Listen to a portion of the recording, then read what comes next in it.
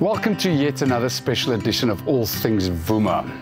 We start this week's episode by introducing a brand new segment where we will be focusing on dogs and the extraordinary place they have in our homes and our hearts.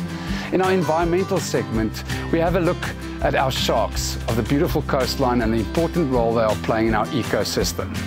We end the show with talking to someone that understands the power of people connecting with each other on a conscious level and making it his sole mission in life to establish these truthful connections.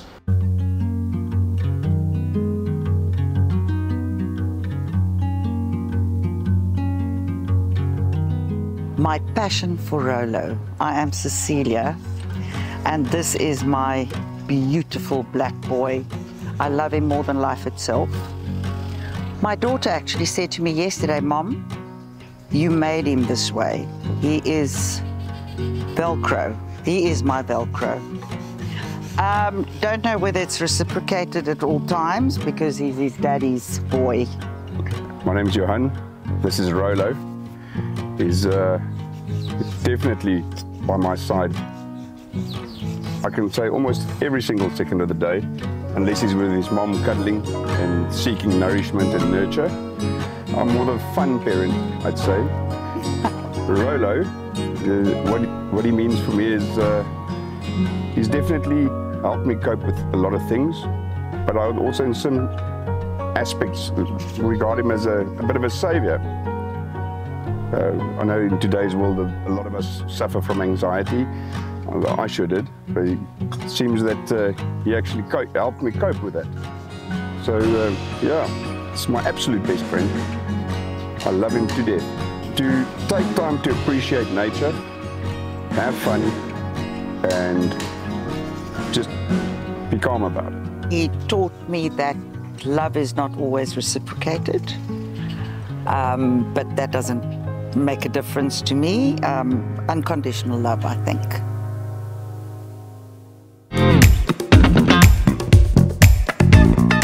Hi, my name's Nico Booyens. I'm 24 years old and I'm the director of the Shark Research Unit. I'm also a marine biologist and exceptionally passionate about shark research and shark conservation in particular.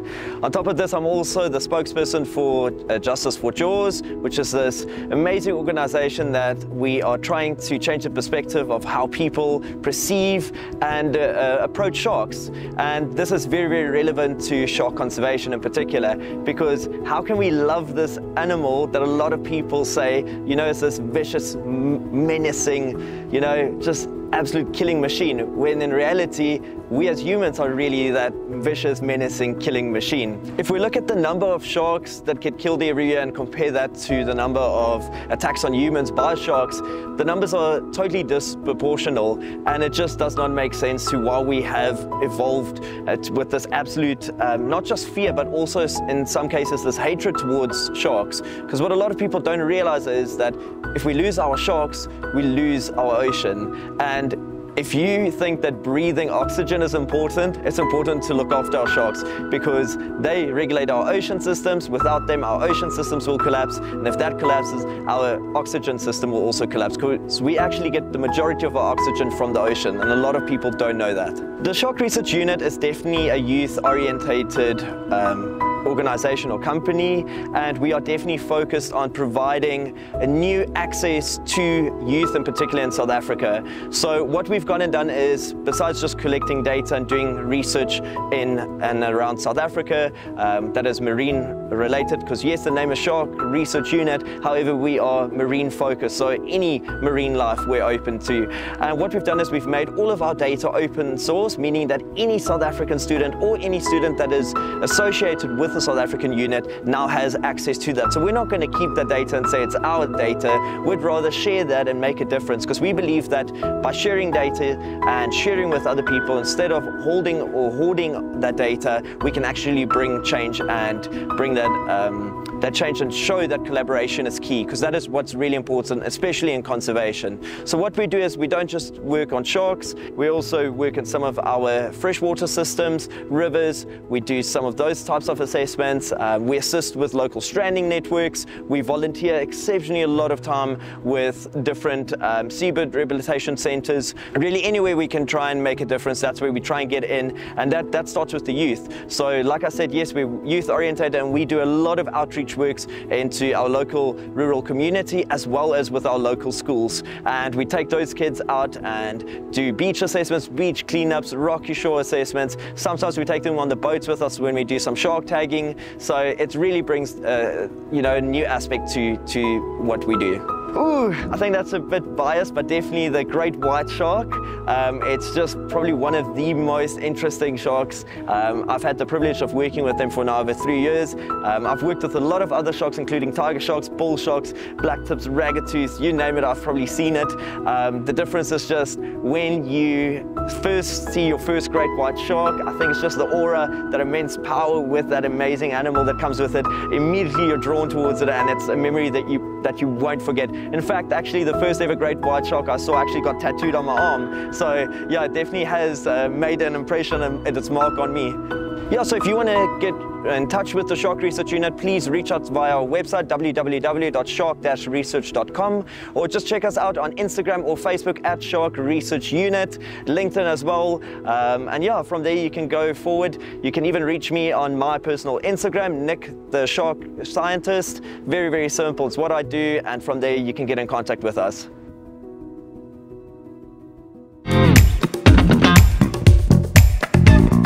Hi, my name is David May, and yeah, I love living in the garden route, been here for 6 years, and wouldn't want to live anywhere else in South Africa besides for George. There's so much nature, the ocean, the mountains, the forests, the opportunities to run. I think it's the best place for any family to be. And yeah, I just love nature, but also I love people, and want to see people being impacted and empowered to fulfill their dreams and their purposes in life. I think in my own personal faith, it's started developing over there for a love for Jesus, but also just grew into a love for people. And something that's really challenged me, and people always ask, like, if you could do anything and money wasn't an objective, my clear and simple answer would be, I'd love to just meet with people in coffee shops and have coffee with them hour per hour and just chat to them about their dreams. What are your dreams? What are your visions? And how can I be there to maybe just be a sounding board, maybe to help a little bit, or to connect you with someone that could maybe help facilitate, but how can we empower you to fulfill your dreams? And that's my greatest passion. That was the foundation, because it's who I am as David.